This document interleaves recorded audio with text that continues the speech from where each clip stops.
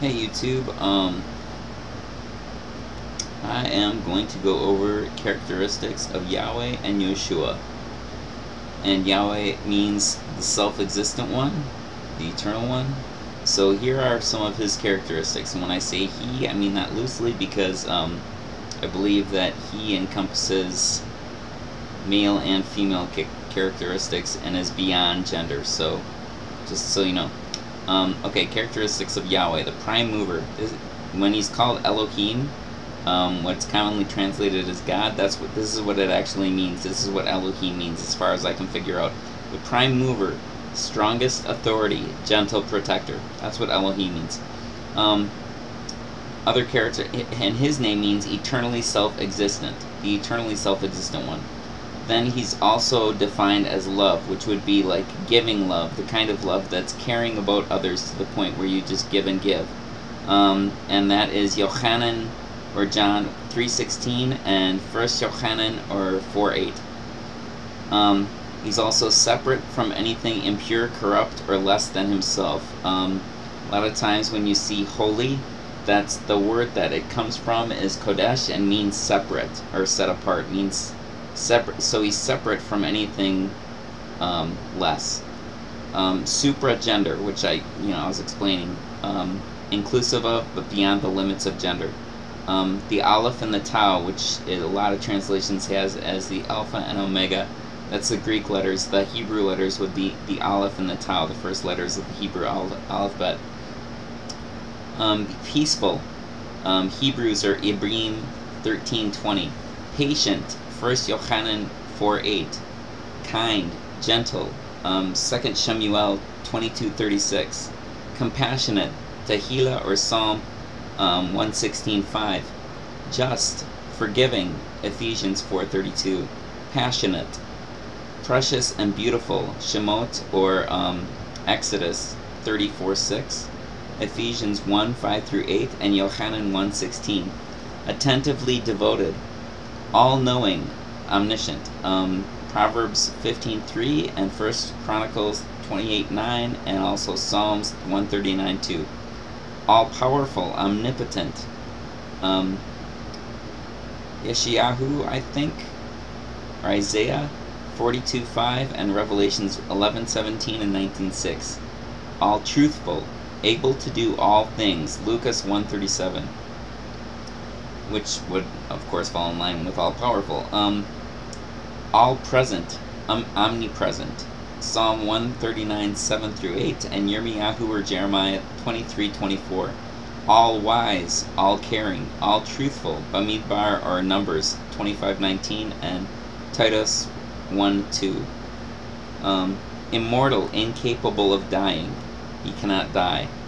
Tehillim 90 verse 2, 102 verse 12, Romans, that would be Psalms, Romans 1 verse 23, and 1 Timotheos or Timothy 6 verses 16-17. He's invisible, untemptable, Jacob 1 or James 1:13. Emotional, anger, pleasure, sorrow, hate, love, joy. Those are some of the emotions that I've noticed throughout Scripture that he has. Patient, superior to all others and everything else. Supreme, spirit, ruach, breath, wind, essence, character. That kind of describes what he's like, since we know that he's not a physical form. He can't be detected with the five senses. It's more like, I think maybe he's mind, mind over matter kind of thing. Anyways, Yochanan or John 4 verse 24. Not a human or an ish or a man, or a son of a human or a man, or Adam. Bamidbar or Numbers 23:19 and Shemuel Aleph or 1 Samuel 15 verse 29. Unchangeable. Malachi 3 verse 6 or Malachi. I believe that he is hope, he is good, he is ultimate, he is eternal in the past, present, and future, beyond time, timeless. He's ageless, he's the Aleph and the Tau. Revelations 1:18, 21:6 and 22:13. He's upright and righteous. He's purposeful. He's the highest authority. He's involved. He's organized. He's giving. He's mature. He's whole and complete. Well, he's maturity, actually. He's perfect. He's merciful. Devarim or Deuteronomy 4 verse 31. He's fatherly and motherly. There's scripture verses, I don't have them right now, but I could find them if somebody wants me to, that indicate that he is both fatherly and motherly. He's always watchful, always in control, beyond comprehension or imagining. So some of my descriptions are just like attempts.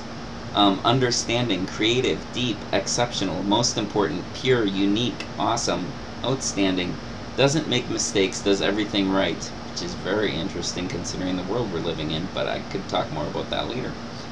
Make something from nothing, beauty from ugliness, light in darkness, good from what's bad. I think this is, like, if he had a job description, that would be his job description.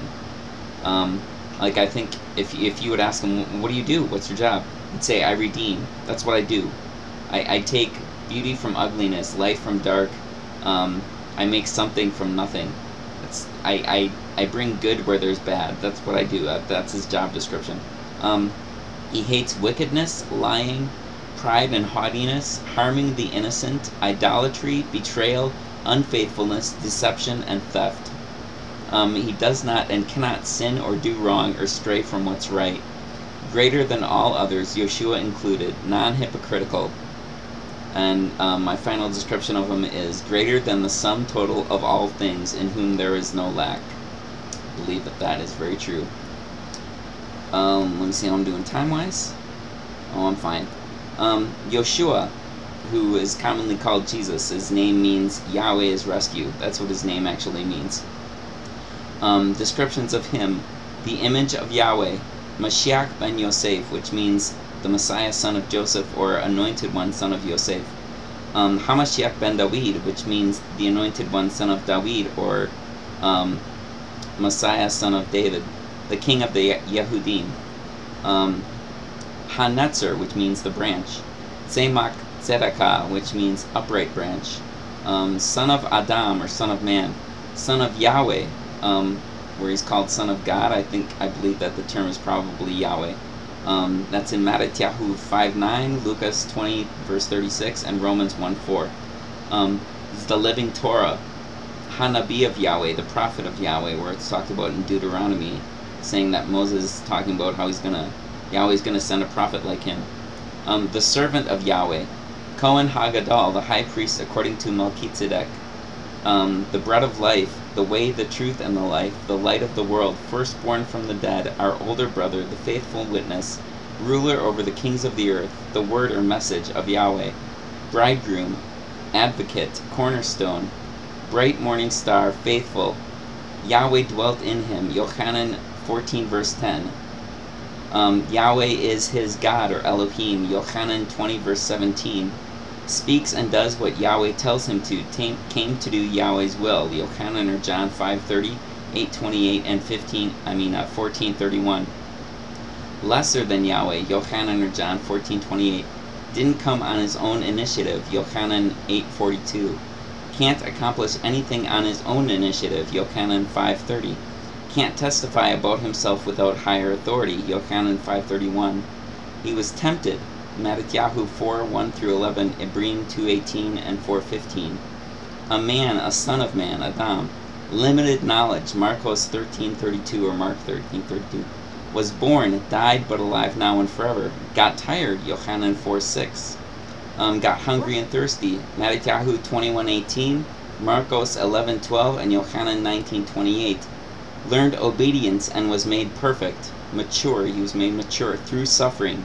Ibrim 2:10, Hebrews 2:10, 5:8 through 9, and 7:28. Others will do greater things than he. See Yochanan 14:12. Was unable to do a miracle. Marcos or Mark 6:5. And I believe personally that this passage applies to him. He was short. Lucas 19 or Luke 19:3. So those are their characteristics, which I think are very, very interesting. I'm going to go into that more in the next video, but if you have anything to add, feel free to in the comments. I'd be intrigued to see what anyone had to add to it. But that's all for now. Shalom, goodbye, and have a good life.